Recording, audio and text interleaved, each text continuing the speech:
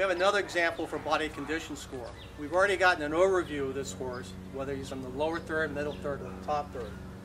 We're going to look for whether this horse is similar or has more angularity or more roundness, which will give him a different body condition score of the middle part of the 5. So we'll run our hands over the withers. You should notice the withers areas are more pronounced. That's true with thoroughbreds. You need to account for that, but the fat thickness is less than what we want for a body condition score 5.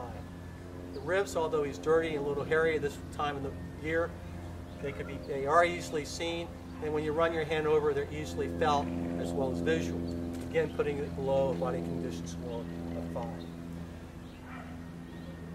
The fat pad behind the shoulder area, fat's not as pronounced, not much spring.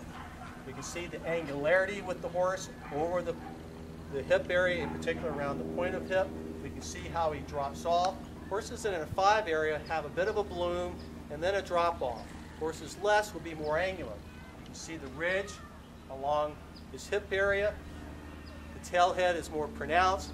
Fat presence is less than what we want in a true body score of 5. Of course, there's much more pronunciation at the point of buttocks as well.